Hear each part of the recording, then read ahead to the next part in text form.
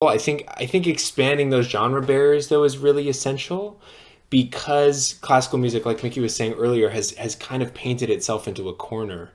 And there are also so many expectations that come with it that alienate people.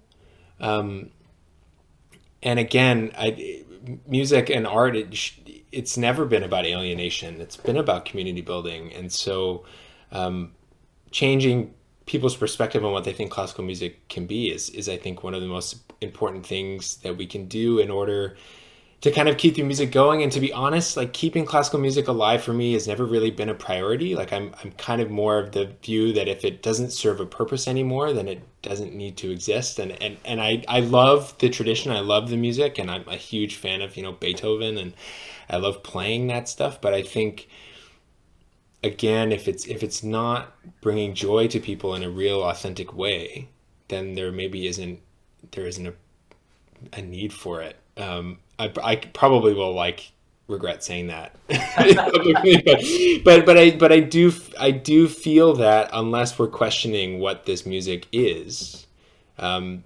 then then we shouldn't be dealing with it. And that's what I love about chamber music in particular, because I think the power of chamber music is that it's a model for collaboration, and it is a model for community building in whatever format you perform it in.